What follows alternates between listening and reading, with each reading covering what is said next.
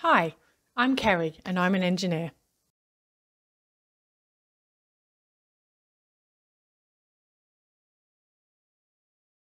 The next 10 minutes is all about engineering and how engineers have used things from nature to help make better designs and better solutions.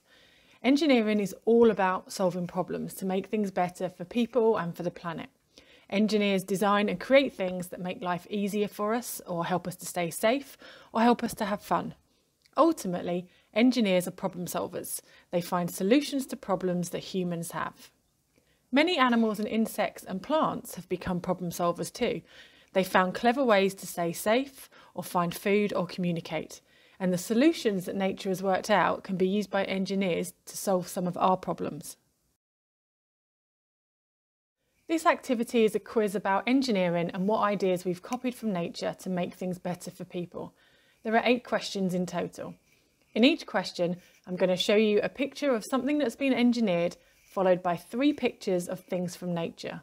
One of these things from nature has provided inspiration for the engineered item, and it's your task to work out which one it is. You'll get a countdown from 5 to work out your answer. So think about it or discuss it, and then pick your answer before the time's up.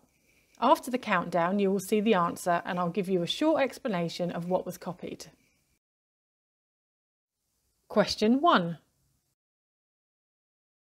A bullet train. These trains are originally from Japan and can travel up to 320 kilometers per hour. For comparison, in the UK, trains travel up to 200 kilometers per hour. A whale, a kingfisher, or a cheetah?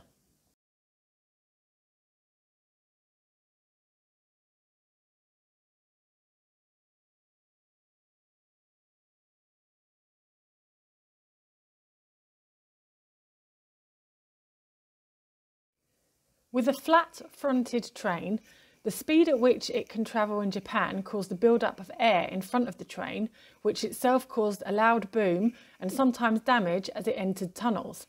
This wasn't very good. By making the front of the train similar to a kingfisher's beak, the air doesn't build up at the front, so no boom and no damage. Plus, it turned out that the train could also go 10% faster, but using 15% less energy. Question 2. Velcro, the stuff on shoes or coats or bags that you can open and close over and over again. Plant burrs, a caterpillar, or a gecko?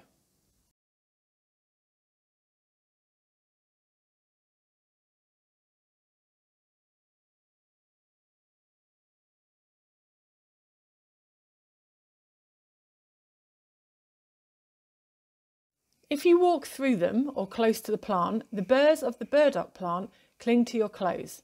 When you pull the burrs off your clothes, they don't break or get destroyed, they're still the same. So you get them stuck on your clothes again and again.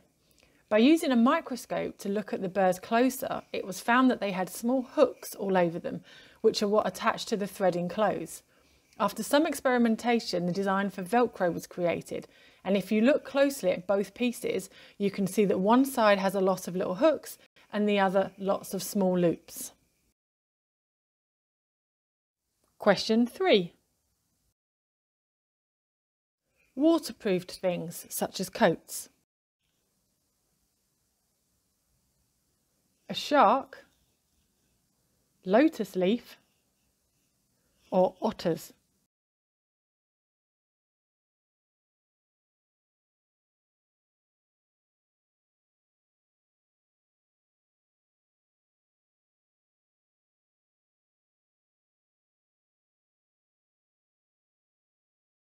If you pour water on normal leaves and plants, you can see that some water will cling to the leaf, but with a lotus leaf, all of the water will fall off it completely. It is hydrophobic, so not even a tiny droplet was left. This is because the lotus leaf has really small wax crystals all over them that stop the water settling on the leaf. And this is the kind of thing people making waterproof coats, tents or covers add to the material to make them waterproof. Question 4. Solar cells used to collect energy from sunlight. Rose, firefly, or butterfly?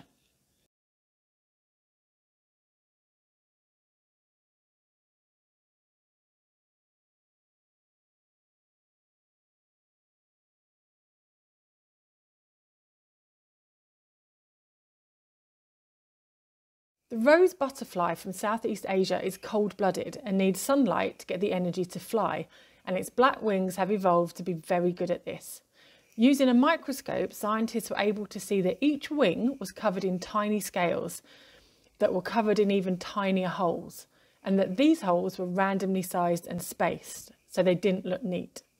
This made them great for collecting energy in the form of heat from the sun. Solar panels, using the same idea of randomly placed and sized holes, could help us get more energy from the sun throughout the day. Question 5. Ventilation and air conditioning, the way air moves around and in and out of buildings. Termites, eagles, or a beaver?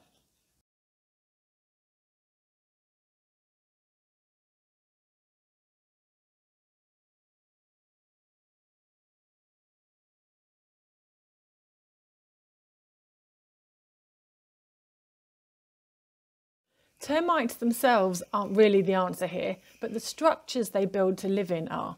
Even in some of the hottest countries in the world, termites can create structures that stay relatively cool thanks to perfectly placed air pockets within the structure. These air pockets create a natural ventilation system using convection, which, to put most simply, is where the cold air pushes out the warmer air. A construction company used this idea to build a shopping centre in Zimbabwe, which uses 10% less energy than a traditional air-conditioned shopping mall. Question 6. The blades on a wind turbine. Dragonfly, humpback whale, or sycamore pods?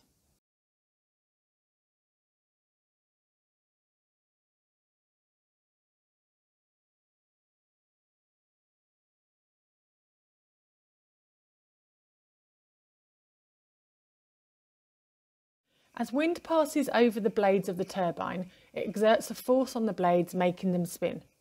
But at the same time, there's a force called drag acting on the blades. Drag acts like a brake and tries to stop the movement. By adding the ridges to the blades of the turbine, in the same way that the whale fin has those ridges that you can see, we reduce the drag on the blades. And if we reduce the drag, we don't need as much wind or force to turn the blades. Tests have shown that the design with the ridges can generate the same amount of power at 10 miles per hour as the traditional design can generate at 17 miles per hour. So we need less wind to generate the same amount of power, and that's a good thing. Question 7. LED light bulbs. Rose, bats, or fireflies?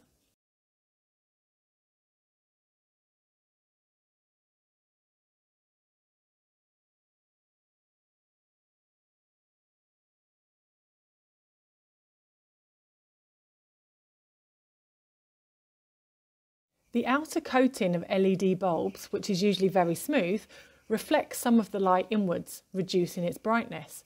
By studying the lantern of a firefly, the bit of the body that lights up, scientists found that the exoskeleton, where the skeleton of the creature is on the outside, not the inside, of the firefly, was jagged, with sticking out scales and a slope to it. This stops the light from being reflected inwards, so all the light is shone outwards. By using lasers to create a similar texture on LED light bulbs, the lights shone 50% more brightly. Question 8. Protecting ships. Duck, eel, or shark?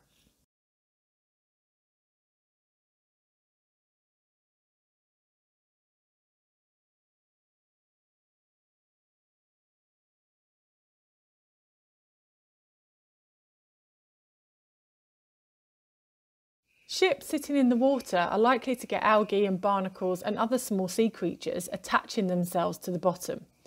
The small creatures could cause problems for the material the ship is made from, but also makes it harder for the ship to travel quickly through water. Sharks move through water really quickly and never get algae or barnacles growing on them.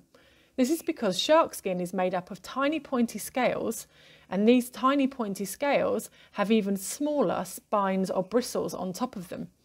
This stops anything from settling on the shark skin and growing there. By making a coating for the ship's bottom that is like the shark skin, the ships can be protected, making them last longer and work better. How did you do?